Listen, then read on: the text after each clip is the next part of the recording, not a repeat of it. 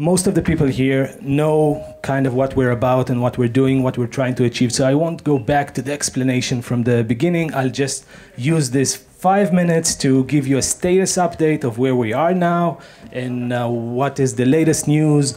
And then if anyone has questions, then I'll be happy to answer them, and Eyal will be happy to answer them if you have any questions for him. And then we'll just start jamming. So DAV is built to be the transportation network of the future. It's a convergence for us. It's a convergence of two major trends that's happening at the same time: blockchain and autonomous vehicles. And that's a big, big opportunity for us to create a platform for this decentralized network, enabling vehicles to transact with one another, to communicate with one another, to enable peer-to-peer collaboration between vehicles and users and charging stations and business owners, and to enable this newly created economy to explode. So our job in doing this is mainly developer-facing tools. That means we need to enable those companies that make the drones and the robots and the cars connect to this network, connect to blockchain, connect to this peer-to-peer marketplace effortlessly. They need to focus on their own core technology, and we connect them to our network. So these are just a few examples of the things that we're doing every day. So what we're doing almost daily is interacting with developers. The way for this platform to really explode and to really be exponentially scalable is to involve as many developers as possible, as many industries as possible, and to make it really easy for anyone to connect to this network. So what we're doing is focusing on building really, really easy developer tools for companies to integrate with us. Now, this is an example of an application that developers created using the DAV platform. This happens to be a drone delivery app, and it's kind of simple. So you basically open the application, you see what's around you and what are the drones and vehicles that are around you, and you choose the one that you want to transact with, and they come and they pick up your package and they deliver that, and it's all done with the smart contracts, and it's trustless, and it's peer-to-peer, everything that we know from blockchain. Now, you might say, wait, this is kind of futuristic, kind of imaginary, kind of not for today, but then Tal goes to Moscow and shows us that this is happening today. So one of the first DAV network members is Copter Express. That's a Russian company, and they do autonomous delivery drones. So this is from Friday, I think, Tal? Was it Friday? This was filmed last Friday. So Copter Express is one of the companies that are now adapting the DAV protocol. So that means they're using our tools to support the DAV platform, to enable anyone to accept DAV using their vehicles.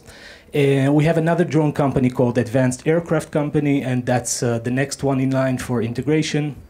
And so these are things that we're already building now, very, very exciting, very, very interesting.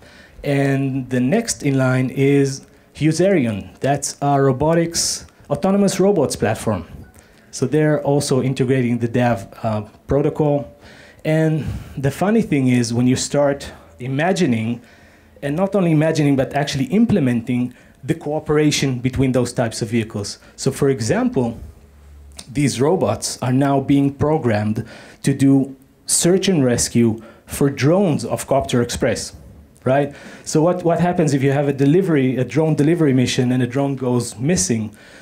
Why not, if we have another network member called Ethereum, and they have these cool autonomous robots that can scout an area that you give them, that means the robots can play another part in the ecosystem and search for a drone. And if they find that, then they report their location and they get their payments. And so this is really another way to exponentially grow the whole thing, to create collaborations between the vehicles and the charging stations and the users. This is another, it's kind of still in game phase, in hacking phase, but we're working with the California University of Maritime Sciences to implement the DAV protocol on an autonomous boat. So we're actually working with them, we're actually implementing the protocol with them, and that means, oh, did I cut off? And that means that one of the future entrants to the DAV network will be boats, and that can be used for both deliveries and for manned transportation. Okay, so this is kind of a status update on where we are with the team, where we are with collaborations with companies, with the different technologies and types of vehicles that we're working on. I promised to make it short, did I? Was it short? Yeah. Okay. Yeah. Any questions so far before we move on to the super crazy jam that we're planning here? You want the mic? No, if anybody asks, so okay. I can pass. Questions? If not, then I'm starting to play. I'm going to the piano right now. Loch, okay, wait a minute. Maybe there's a good question from the crowd. Hi, I'm Shimon. Just wanted to hear, what do you think, what would be the market potential for autonomous vehicles? Like, what are we talking about? How big is it going to be in next years? Thank you, Shimon. Great question. So market potential, let's think about that for a second. Now, on one hand, you're kind of tempted to think, wait, what is the market size of autonomous vehicles? And you would think, yeah, not much now. So we're seeing drone deliveries in Iceland, that's happening, that's a few dozen millions. And we're seeing drone deliveries in Africa, that's a few more dozen millions. And we're seeing autonomous shuttles in Switzerland. That's a market cap of no more than $100 million, max. But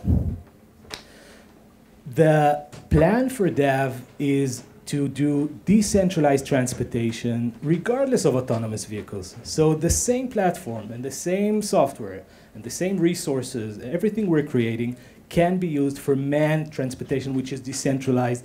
The most obvious example would be a decentralized Uber, right? So anyone can be a driver, anyone can order rides, and this type of ecosystem that's free from having Uber as a middleman and free from the 20-something% fees that Uber charges and suffocating the drivers.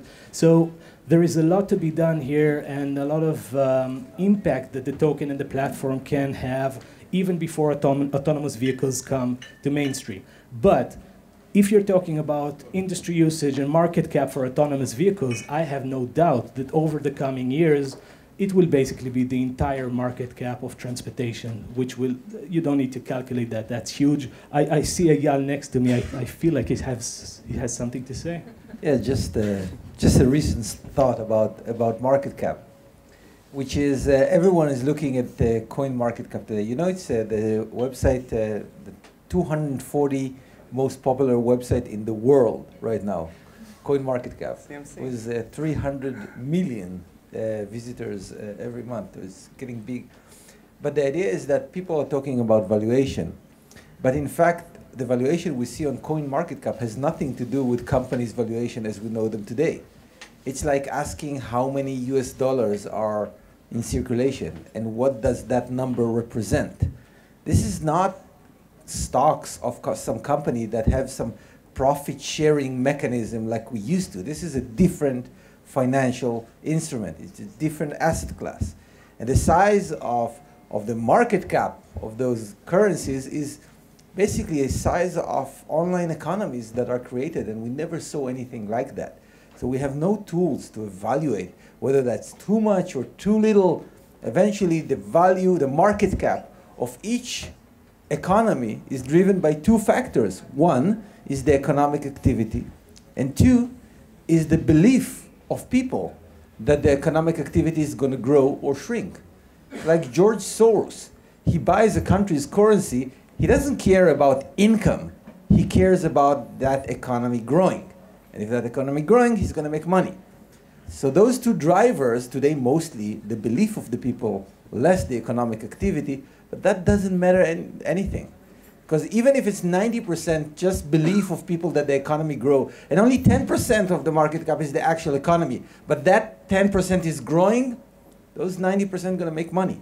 So it's a new asset class, and it should be considered on different terms and not try to apply the old world finance to something that we never saw before. That's what I want to say. Thank you, yeah, thank you.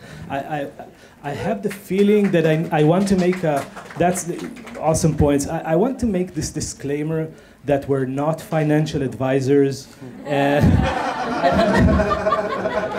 Any other questions? One question, please. Yeah. Hi. What is your name? My name is Ofer. Thank you. Is there any other players in the market to provide this kind of service? So, like competitors Yeah. that's a good question. So, no, we're not seeing any decentralized transportation networks yet, even though that would be very interesting to see, and would be very interesting to see what kind of added value they can bring on top of that, if we would see that. What we are seeing are some vehicle companies tokenizing their own products, right? So that might be a different kind of token, maybe more of an asset token or equity token for their own company, for their own offering. And I think that's a good thing, basically, because we can work with them and we can collaborate with them, and we can kind of decide on what are the uses for their token and what are the uses for the network token. But when people use their tokens, it can only be used for their company, for their tokens. And we're talking about more of a broad use case for an entire network and for everyone. And they don't have astronauts. They don't have any astronauts. Yeah. Please. Well, hi, hello, I'm Roger. Hi, Roger. So I was talking to Tal, and he was telling me that you guys are sort of a nonprofit, right? With some kind of objective of making as developer-friendly tools as you can, so that ultimately people will use those tools, and then your token will go up in value, right? How is it like running a company in this liminal space, right? It's kind of tricky. You guys are doing open source stuff too, and are sort of quasi nonprofit. How does that work? I think that's fascinating. It's like a new breed of company, really. Yeah. Thank you, Roger. That's another great question. It's a completely new thing. This entire model, the business model, the economic, the token model is something that we never had at our disposal ever before. And that's one of the things that enabled to build this kind of thing that was never possible before, to build something that's non-profit but still can have a huge economic impact. Regarding your question, I find that it's fairly challenging because everything is changing all the time. The legal atmosphere and the the pace that things are progressing and changing is really fast. But on the other hand, we're getting so much excitement, and everyone's crazy about crypto now, and the people who are crazy about DAV are even more excited because to them it's even more exciting than your typical blockchain project. So we're getting so much tailwind that I find that it's really, I get a lot of support, and it helps us fight those ever-changing conditions really successfully. My name is Max. I work for Lul Ventures, local VC in Israel. One of the challenges, I think, is developer incentives and aligning them for the long run. It's been talked about by Vitalik and some other people in this space. Since a lot of the financial utility is being extracted at the beginning of the project, how do you align sort of the long-term vision of the company with the long-term development trajectory if down the road developers don't have the upside that they have at the beginning? Won't they just leave your project and go to another project? Yeah. Good question. I don't think that the incentives for our developers, even today, are economic. Even today, we have more developers who are not even paid on this project than paid ones. And for the long run, I definitely see the incentives for participating in the project as, one, being involved in a big infrastructure project and having your name on our GitHub, which I think will mean something.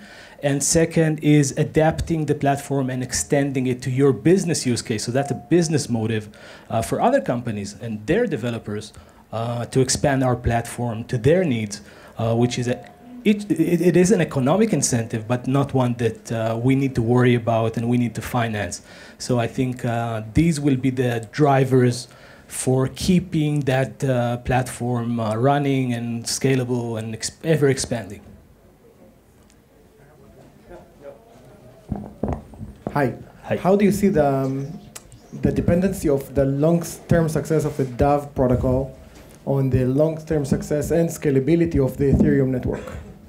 That's another great question. Awesome questions, everyone, today.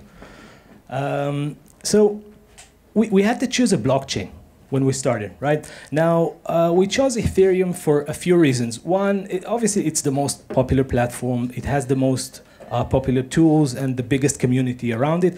But second, it's kind of our DNA. We have people from Ethereum on our team, and it's part of who we are. So we get the best resources, we get the best know-how of how to use Ethereum and not just be a newcomer on a different platform. So this is why we chose Ethereum. But logically, we're a layer above Ethereum. Ethereum is here to give us transactions that are safe, that are scalable, that are relatively cheap, that are fast. If Ethereum cannot provide us with that, and I think they will be able to provide us with that, but if after a while we decide that it's not, then we are definitely able to migrate to a different blockchain that does give us that, and it will have zero impact on what we do and the token value for DAV itself. Hey, my name is Rafael. I see a lot of platforms that are some of open source platforms, sort of like Linux or ROS. And I didn't understand why do you have to be decentralized non-profit organization instead of just being non-profit organization. What is the added value of being decentralized in these autonomous vehicles?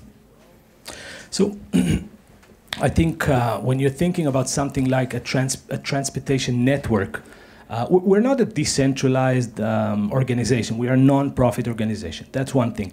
The network is decentralized. And why is it decentralized? Because what's the alternative? The alternative is having a middleman and having a company in the middle and having a center. That means that that company has the interest to extract the most from the network and to give the least. That's just basic economics. So having a network that is decentralized is, especially in such an infrastructure network, is the only way to go about it. It just makes sense, because then the players, the ones who bring the most value, get to share the most value, right?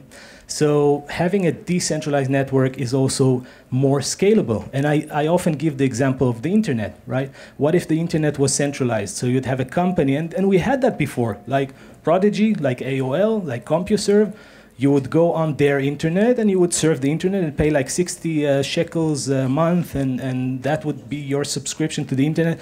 And they would serve you the websites that they think you should be seeing. But when we all adapted this open protocol for how information is transferred and received and acknowledged, then suddenly every company on earth could develop their own products for the internet, their own website, their own service, and that created a huge explosion, and that made the internet what it is today. So we want to do that for transportation, and that's why it has to be decentralized.